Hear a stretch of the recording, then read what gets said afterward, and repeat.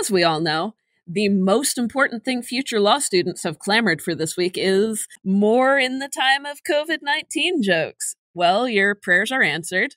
The LSAC's new FAQ on LSAT-Flex is titled, Law School Admission in the Time of COVID-19. Pandemic right here! Man, I really haven't seen that reference anywhere on the internet lately. But LSAC did actually release some useful new information, so here's an update to our update on LSAT-Flex.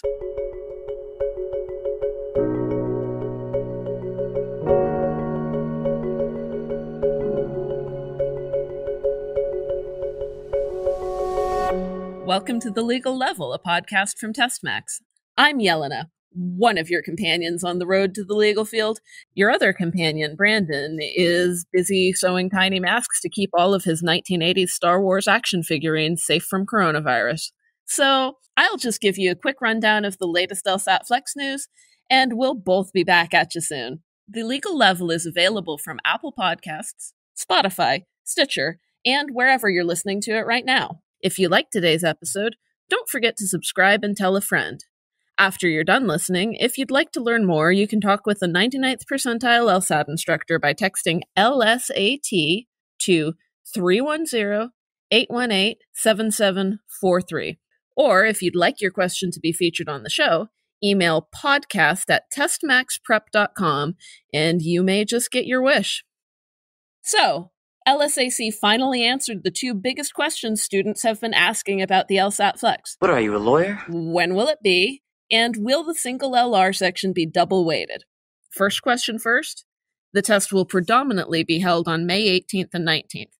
Beginning on April 22nd, LSAC will offer you the chance to register and choose your test date and time. Just in case it fills up fast and you can't grab your preferred slot, it's best to keep your schedule as flexible as possible for those dates until you confirm a testing time. Now, some test takers may test later in the week based on their specific remote proctoring requirements. That's probably LSAC speak for disability accommodations. This happens all the time with the in-person test, too. Sometimes accommodated test takers end up testing on a different date, especially if LSAC isn't able to group them with others whose accommodations are identical. Regardless of what day of the week you're tested, LSAC is planning to release all LSAT-Flex scores on June 5th.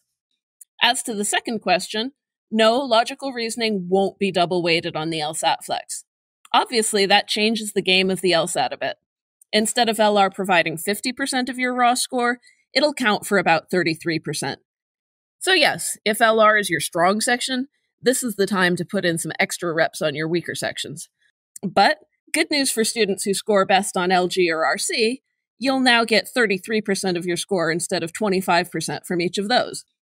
And speaking of LG, a lot of you have asked about scratch paper for diagramming. The short answer is now yes, you will be allowed to use it, but they're not releasing full details on that subject just yet. Stay tuned, but for right now, just assume you will have as much paper as you need. Now, if you'd rather opt out of LSAT-Flex, you now have until Friday, April 17th at 11:59 p.m. Eastern Time to do that. That's an extension of the prior deadline, which was April 15th. As for future tests, LSAC is tentatively beginning to talk about repeating the LSAT-Flex. If restrictions on public gatherings are not lifted by June, another LSAT-Flex could be test takers' only option. So if you're registered for June or July, this might be a good time to start thinking about taking some practice tests in Flex mode. So Flex mode is live on LSATMax right now. You'll need to use it in a browser rather than in the LSATMax app, and ideally you should practice on the computer you'll be using to take your LSAT Flex test. Once you log in at LSATMax.com and choose a practice test, you'll be able to select Take LSAT Flex Exam. Now, one last interesting update from LSAC before I let you get back to frantically pulling up your logic game score. They're really going out of their way to reassure students that law schools will accept the LSAT Flex. So if you've been thinking about skipping it just because you're afraid it'll count against you in admissions, LSAC claims it won't. Of course, there are no guarantees, but it would be pretty embarrassing for them to offer this option and then have students end up iced out of law school for taking it. So maybe you can take some kind of reassurance from knowing that LSAC is very motivated to convince law schools LSAT Flex is equivalent to the typical LSAT. which kind of begs the question. If a 3-section at-home test is just as good at assessing our potential as 5 sections in a classroom, why weren't we doing it this way all along? What, like it's hard? Maybe that'll be answered in the next FAQ. Thanks for listening. We'll be back soon with another full episode, and as always, we'll keep you updated on LSAT news. Please subscribe to The Legal Level and tell all your friends to do the same. If you have more questions about the LSAT-Flex, just email podcast@testmaxprep.com or text LSAT to 310-818-7743.